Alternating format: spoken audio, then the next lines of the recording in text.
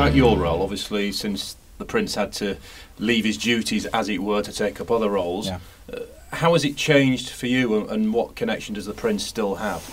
The Prince is still involved. I'd like to refrain from making great comment about the Prince at the moment. The royal family and Saudi Arabia are in mourning after the passing of King Abdullah. So I will say that the opportunity to serve as co-chairman has been the addition of some work, but not the addition of a huge amount of work, because already Selo and I and our side we're already sort of carrying the day-to-day burdens, and the Prince was involved at really a truly directional level, high level.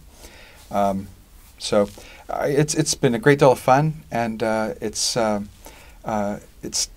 still continues to amaze me, the quality of the passion, the level of the passion, and I had an opportunity at the away leg of Tottenham this week to sit with the away fans again, and you come away from that just charged. It's an amazing experience.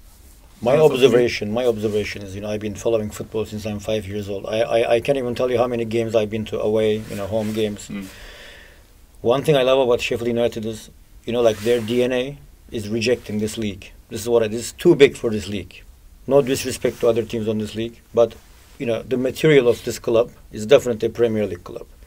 The fans, the history, the stadium, the passion. I mean, I wanted to leave the director's box and just, fly to the away section. It was unbelievable. And, they deserve better. And we're here to give it all we've got, everything we have, our connections, our time, everything. Hopefully we're going to make it happen. We're trying. There doesn't seem to be anything non-addictive about being here. So yes. Being a part, it's amazing experience. Oh, and the sense of humor. the Yorkshireman sense of humor, I love it. I get hilarious messages.